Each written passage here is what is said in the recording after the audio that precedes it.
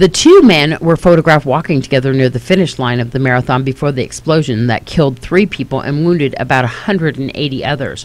One of the 2 men was seen setting down a backpack at the site of the second explosion within minutes of the blast. The FBI cautioned that the men should be considered armed and extremely dangerous. No one should approach them. No one should attempt to apprehend them except for law enforcement.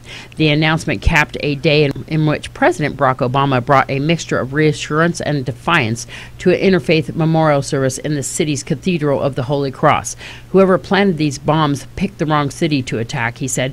Every one of us stands with you, Obama told the crowd. Boston may be your hometown, but we claim it too. For millions of us, what happened on Monday is personal. For more information on the suspects, you can go to the website of the Federal Bureau of Investigation. This is Deanna O'Donnell for News 46.